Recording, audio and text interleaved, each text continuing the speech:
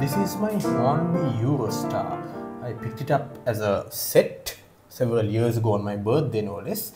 And the price I got for the set was really good. It works out to around $25 because the people who were selling it just wanted to declutter. They had tried model trains but weren't really interested in it.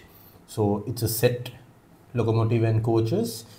It's not the best from Hornby, I've got to say. There are a lot of areas where the quality is severely lacking, but I like it. It works pretty well.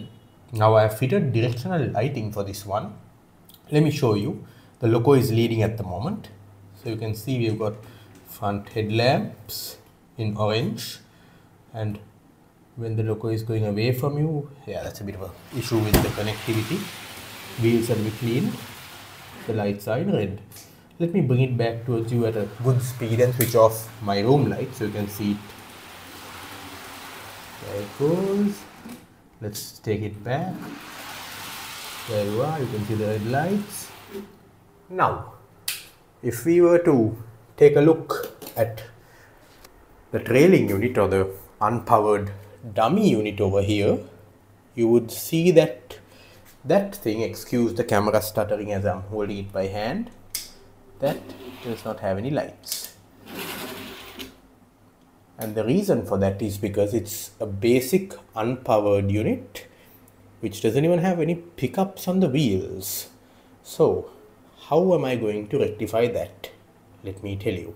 So let's take a closer look at this dummy unit. You can see it's a very basic unit. There's a decent amount of detailing on it, but nothing really spectacular per se. Those modeled grills and things are not really grills. Very basic undercarriage, and here we can see the really poor quality that I spoke about. Metal wheels just stuck into plastic axle holders. There are no bearings, nothing. So as you can imagine, they're not the most free rolling, but they're kind of okay, I guess I would say. At a pinch these would do. Since this is the dummy unit, we've got no pickups there. No pickups there. Wait for my camera to focus. So how am I going to give this thing lights without making pickups, which I don't really like to do because I don't know how to make pickups yet? Well, I got this. This is actually the front bogie from a power car which I got from Peter's Spares in UK. I purchased this thing, and if we look at it very closely, we'll see it does indeed have pickups. So what I'm going to do is I'm going to replace, you can see the pickups just there. I'm going to replace the unpowered front bogie of this dummy locomotive with this powered front bogie, and then from there we're going to wire up the lights. If you look there, you can see I've already done the lighting installation with wires, so it's just a matter of wiring things up, and then hopefully everything should work. Just got to get the polarity right so that when the unit is going away, the red lights come on, and when it's coming towards you, the yellow lights come on. That's not an issue. So it's quite an exciting, modification, I must say, and a very simple one too. I'm just trying to remove the bogie, but I can't from here. Let's open up the locomotive, or rather the dummy locomotive. This is not a locomotive actually, even though in the real Eurostar this would be powered. A real Eurostar has all the wheels on its locomotive at either end powered, plus the leading wheels set of the passenger car that immediately follows it. So we've got two screws to take off there, and then the body just comes off. So you can see this is a very basic body shell, but curiously Hornby have fitted weights in the dummy power car as well. I guess that's to stop it skipping from points or whatever. You can see where I've done the wiring, and I've kept two connectors because when I did this kind of lighting installation, which is quite rough and dirty, when I did it several years ago, shortly after I bought this set, I did the conversion for the locomotive and decided to do the same for the dummy as well, in case I found a solution one day. Well, that day has come.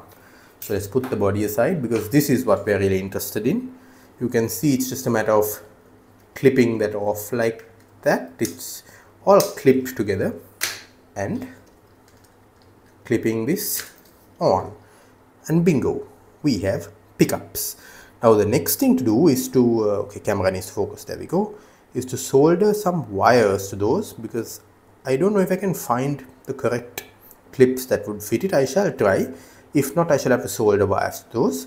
And you got to make sure that the wires you solder to this are very flexible, because you can see the bogie has to pivot for going around corners. So if your wires are very stiff, the bogie won't pivot properly and the piece of rolling stock will derail. So let me see, am I going to use clips or soldered wires? Let me get right back to you with that. So here is what we have ended up with. I had to replace the wires to the lights as well because they had deteriorated for some reason, and I have just done the connections without soldering and taping them up because I want to make sure the polarity was right. It was really easy to solder to the contacts. The solder just flowed onto it and made a really positive connection, so that's nice. And as you can see, I didn't burn the plastic either because I could do the solder joint very quickly. So what remains now is to close this thing up and put it back on the track. So here it comes, and you can see the loco is leading once again, but if we pan around to the train, we can see that the trailing car now has got lights as well. There we are. In fact, I'm just going to switch the direction now so that you can see the headlights come on the trailing car. Excuse my wonky camera work. There we are. Let's see it come around. And let's see it come through the tunnel. That's a really nice sight. Yep, those are the trailing car now with the new light installation. And the locomotive now has the red lights. See it come around again. I'm going to give it a bit more juice. There it comes. It's just about coming now.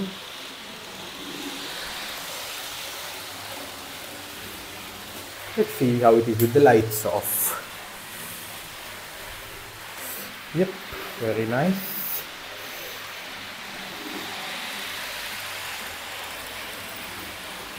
Let's switch the direction and let's see it now come with the loco coming first. That one's lights are perfectly fine. And let's see as the trailing car goes into the tunnel. So there we are. Going to put the lights back on and stop it at the station. Now there is a bit more rolling resistance because of the pickups, so I'm going to have to adjust those a bit, and of course have to do a bit more things for this train. For example, if you see that little wire running between the two main coaches, that's because they have integrated lighting which I installed some time ago, powered by a battery pack in this coach right here. Now since I have pickups here, I can take a feed between these two coaches and power the lighting as well from that feed. Now I never wanted to do that with the locomotive because I didn't want to mess with the motor wiring and stuff, but now that I have a pickup from the dummy loco or trailing car, I can take that power feed and use it to power the lights on the coaches. The coach battery is a bit dead. I'm just going to export the switch there a bit. The switch is over there, and I don't know if you can see that there's a very little bit of lighting just about. Yeah, I think you can see that, can you? Let me switch off my room lights again and show you that. That's because the batteries, which are 3 coin cell batteries, are now dead. Not dead, but quite low. So that's an avenue for having some proper power from the track itself. So all in all, that concludes my video on how to give your Eurostar unpowered dummy car or trailing coach directional lighting. Hope you enjoyed this video. There's a lot more coming from my train layout, so stay tuned and have a good day. Oh, by the way, don't forget to subscribe.